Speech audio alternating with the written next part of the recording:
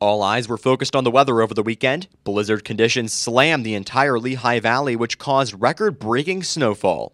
If you recall, last week meteorologists were predicting that we would only see 6 to 12 inches of snow with locally higher amounts, but that's obviously not the way this played out. This system took a little bit of a turn, causing us to see much higher snow totals and broke records, which I'll discuss later in this report. The storm moved its way into our area shortly before 9 or 9:30 in some locations, with only a few light flurries, but then Saturday, it was full speed ahead, leaving a big mess for everyone to clean up Sunday morning. Just take a look at this time-lapse video of all the snow piling up in Allentown, recorded by my friend Scott McKenna in his front yard.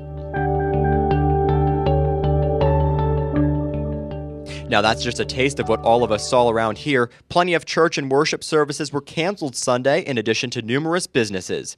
Instead, people were working to dig out their cars, clean their driveways, and shoveling their sidewalks. Some even got stuck in the process, like this Jeep in Williams Township. Many gas stations ran out of gas and had to turn people away due to the high demand, with plenty of people hoping to fill up their gas cans so they can continue digging out by using their snow blowers. On Monday, Allentown Mayor Ed Pawlowski said that they've hired private contractors to assist with their efforts to clean up, in addition to their public works crew.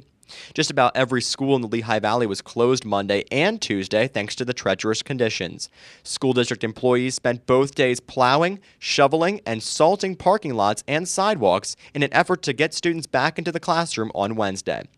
Now, like I mentioned, last week meteorologists were predicting 6 to 12 inches of snow, and most meteorologists completely dismissed the NAM model, which predicted the storm almost spot on.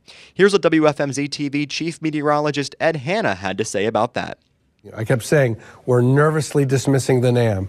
People are saying, are you going to give it more respect? My answer to that is, most meteorologists just give it a glancing pass, but I can promise you, Mark and I said we will certainly give an NAM a glancing look and certainly some consideration.